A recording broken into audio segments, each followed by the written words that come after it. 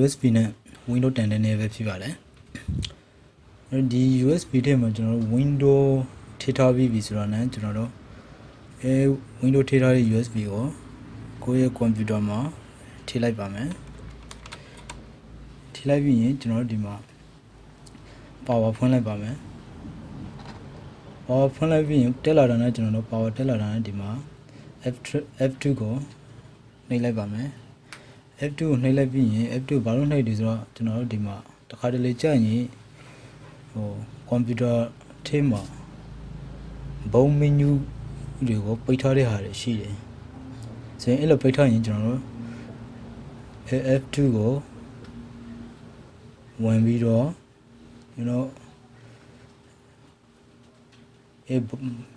ဘုံ menu ကိုကျွန်တော်ဖွင့်ရမှာဖြစ်တယ်ဆိုရင်ဒီမှာ information ဆိုပြီးတော့လာမယ်ပြီးရင် main ဆိုပြီးတော့လာမယ်ဒါကတော့ကျွန်တော် ESA computer ကိုတင်တဲ့ဟာပဲဖြစ်ပါတယ်ဆိုရင်အောက်မှာကြည့်လိုက်မယ်ကျွန်တော်တို့ဒီမှာဘုံ menu key ကိုESA ဘုံ menu key က F12 ကိုကျွန်တော်ဘုံ menu key ကိုဘာလုပ်ထားလဲဆိုတော့ဒီမှာ disable ဆိုတော့ပိတ်ထားတဲ့ဟာဆိုရင်ကျွန်တော်အဲ့လိုပိတ်ထားရင်ကျွန်တော်ဘုံတက်ဖို့တော့ဘုံ menu key ကိုဖွင့်ထားဖို့လိုတယ်ဆိုရင် F12 ကိုကျွန်တော်ဖွင့်လိုက်မယ်ဘာလို့ဖွင့်ဆိုတော့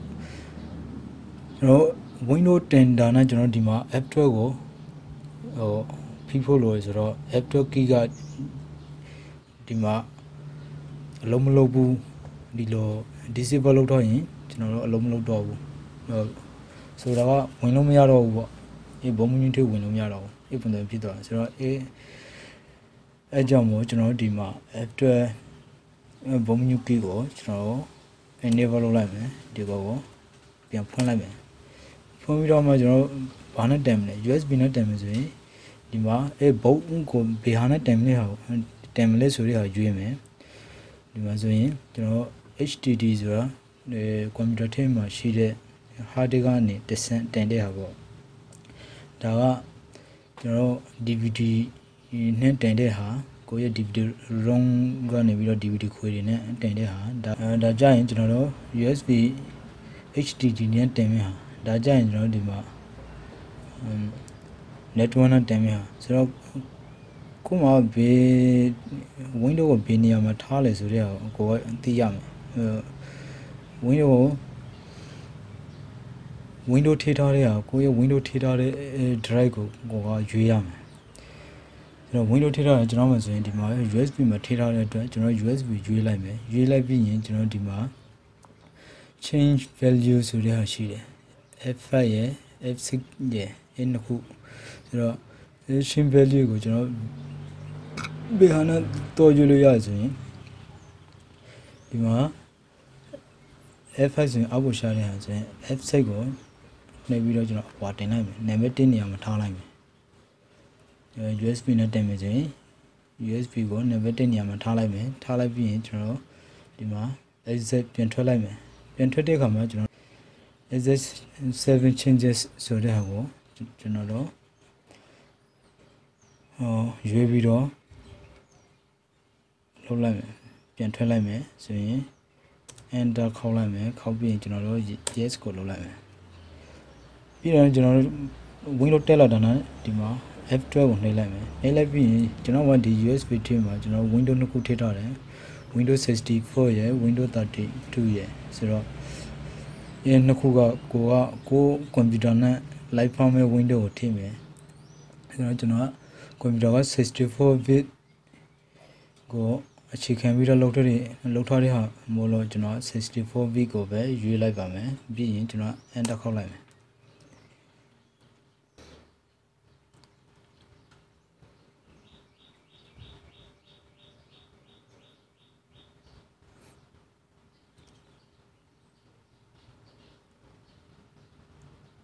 enter ခေါက်လိုက်ပြီးဒါနဲ့ဒီမှာ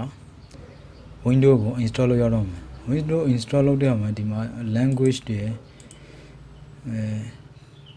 အချိန်တွေ keyboard တွေအဲ့ရတယ်ကိုကြာရင်နောက်မှပြန်ပြောက်လို့ရဆိုတော့ကျွန်တော် next ကိုနှိပ်လိုက်မယ်ပြီးရင်ဒီတစ်ခေါက်ကြာရင် Windows ထည့်တော့မယ်ကိုယ်ကွန်ပျူတာထဲမှာဆိုတော့ install now ဆိုတဲ့ဟာကိုနှိပ်လိုက်မယ်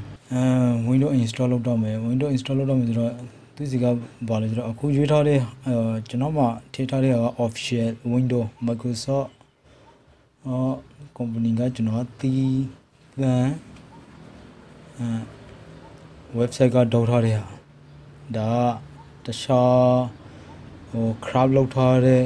website တွေကedit လောက်ထားတဲ့ window တွေကိုကျွန်တော်ဒေါက်ထားတာမဟုတ်ပါဘူးဆိုတော့ဒီတိမှာ product key ကိုတောက်လိုက် product key ကိုမရှိသေးဘူးဆိုရင်လည်းအခုမထည့်ပဲထားလို့ရတယ်ဆိုတော့ကိုမရှိသေးဘူးဆိုရင်ဒီမှာအောက်ကဟာကို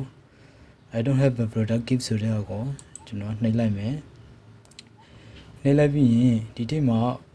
Windows 10မှာ Windows 10ထဲမှာရှိတဲ့ဟာကိုကဘယ်အမျိုးအစားကိုထည့်မလဲ Windows 10 Home ကိုထည့်မလား Windows 10 Home and ကိုထည့်မလား Windows 10 Home Single Language ကိုထည့်မလား Windows 10 Education ထည့်မလား Education and ထည့်မလား10 Pro ကိုထည့်မလား10 Pro and ကိုထည့်မလားကျွန်တော်ဒီမှာကိုထည့်မဲ့ Windows တွေကို Windows မျိုးစားကိုရွေးလိုက်မယ်ဆိုတော့ကျွန်တော်က Windows 10 Pro ကိုပဲသုံးမယ်ဆိုတော့နော် Windows 10 Pro ကိုဒီမှာ select လုပ်ပြီးရင် next ကိုတော့လိုက်ပါမယ် next တော့ပြီးရင်ဒီမှာ check box ထဲမှာကျွန်တော်တို့ I accept the license terms ဆိုတဲ့ဟာကိုအဲ check box ထဲမှာအမဲခြိုက်ပြလိုက်မယ်ပြီးတော့လည်းကျွန်တော်ဒီမှာ next ကိုနှိပ်လိုက်မယ်ဒီထဲမှာ option တစ်ခုပေါ်လာတယ်နောက်ပြီးရင်file တွေကို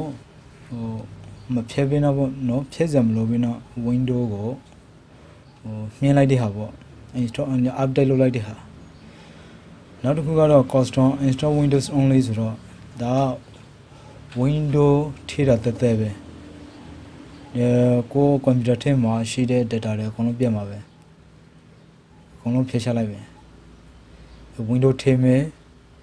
partition ထဲက data တွေအကုန်လုံးဖြည့်ချရမယ်ဆိုတော့ဒီနှစ်ခုကကိုကြိုက်တဲ့ဟာကိုရွေးမယ်ကျွန်တော်ဒီမှာ window 10မယ်ဆိုတော့အောက်က custom ဆိုတဲ့ဟာရွေးလိုက်မယ်ရွေးလိုက်ပြီးရင်ကိုထည့်မဲ့ partition window ထည့်မဲ့ partition ကိုလိုက်ကြည့်ရမယ်ကျွန်တော်မှဆိုရင်ဒီအောက်က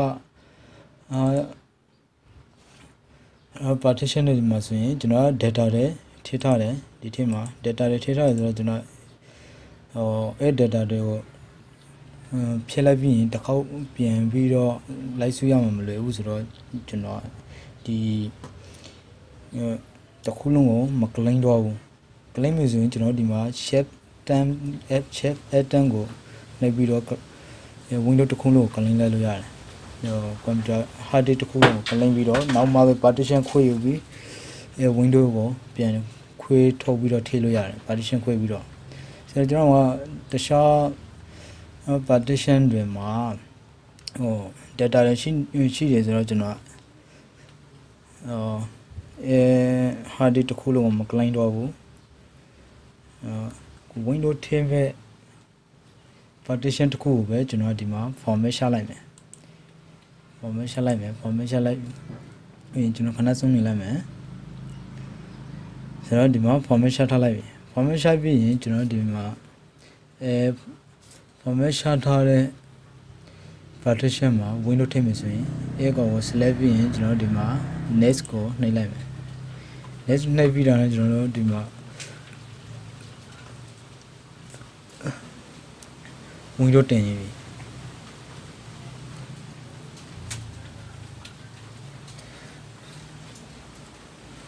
ဆိုတော့ကျွန်တော်တို့ဒီအဆက်မှာ 100% ပြည့်တဲ့အထိဆုံးနေလိုက်မယ်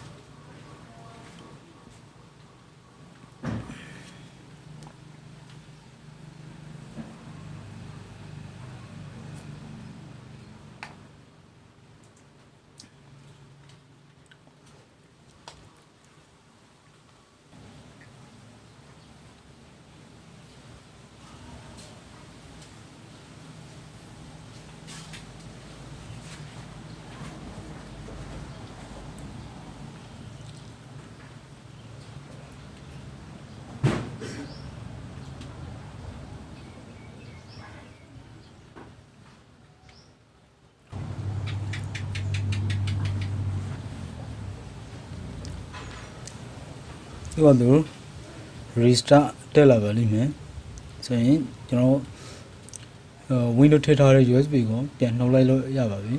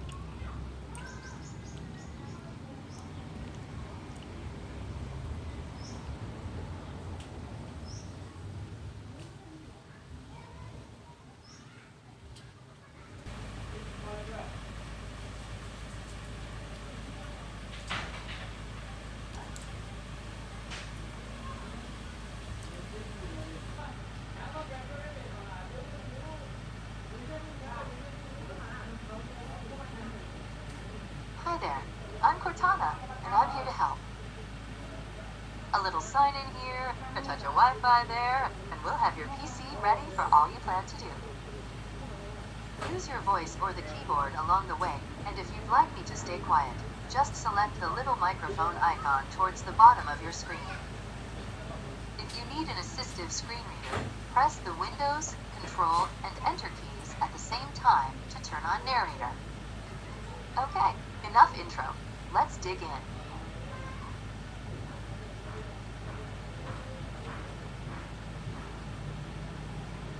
Your region is set to the United States. Is that right?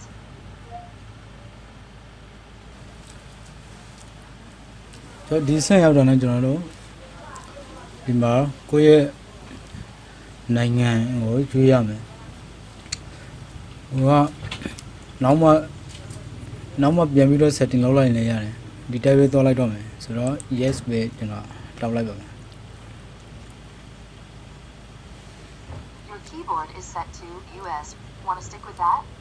Okay. Do you also type with another keyboard layout? Skill လုပ်လိုက်မယ်ဒီဆင့်ကို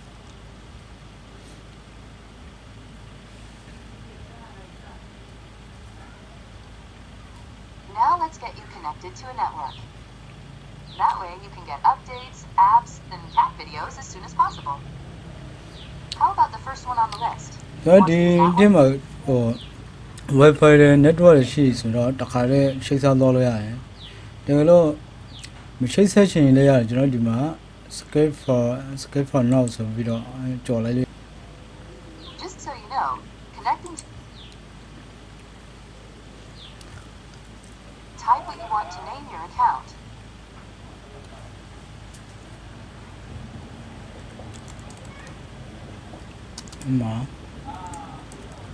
Sentence ဆိုပြီးတော့လုပ်လိုက်မယ် Okay, now type a password for your account.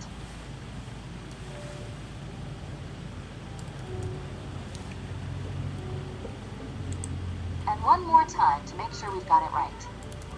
password ပထမဆုံးရိုက်ခဲ့တဲ့ password ပဲပြန်ထည့်လိုက်မယ်ပြီးရင်ကျွန်တော် next ကိုပြန်နှိပ်လိုက် Now မယ် you can set up 3 security questions to help you reset your password if you forget it. Choose the first question and type your answer. တော့ password မေးတော့ရင်ဟိုပြန်ပြီးတော့ပြန်လိုက်လို့ရတာပေါ့နော်ဒီတစ်ကကျွန်တော်တို့ဟိုကြိုက်တဲ့မေးခွန်း3ခုရွေးလိုက်မယ်ဥပမာ share night name ကိုပဲရွေးလိုက်မယ်ကျွန်တော်ဒီတစ်မှာဥပမာ more view လို့ပဲရွေးလိုက်မယ်တဘော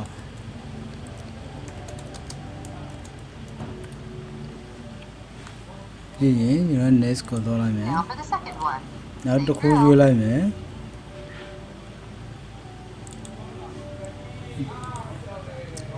ကျွန်တော်လည်းဝန်ခွဲတရားနာမရေးလိုက်မယ်ဥမာမောင်လှလို့ပဲရေးလိုက်မယ် Third one's a charm. Choose ပြီး your ရင် last ကျွန်တော် question. now Type the security answer, question and နောက် you're တစ် good ခု to ရွေး go. လိုက်မယ်ဥမာ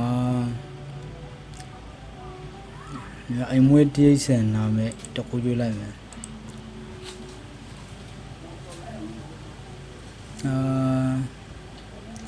တစ်ခု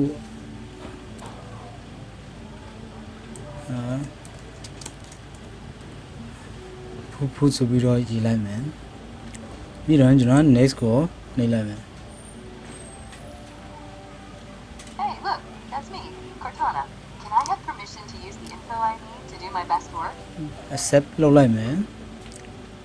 ဆိုရင် accept ကိုနှိပ်လိုက်မယ်ဒါအတန်နဲ့လုပ်လို့ရတယ် spot in apps, files, and websites, so you can keep doing what you were doing, even. yes လို့ပဲတောက်လိုက်မယ် These are the settings Microsoft recommends. Go ahead and review them, and select accept when you're ready. accept ကိုဖိလိုက်မယ် Almost done now. We just need to get a few more things polished up for you, and Windows will be all yours. Looking forward to helping out.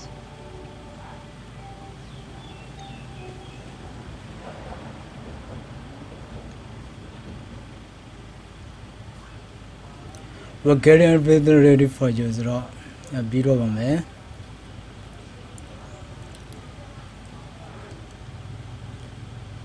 ဒီစင်မှာတော့ကျွန်တော်နောက်နည်းနည်းကြာမှာပေါ့နော်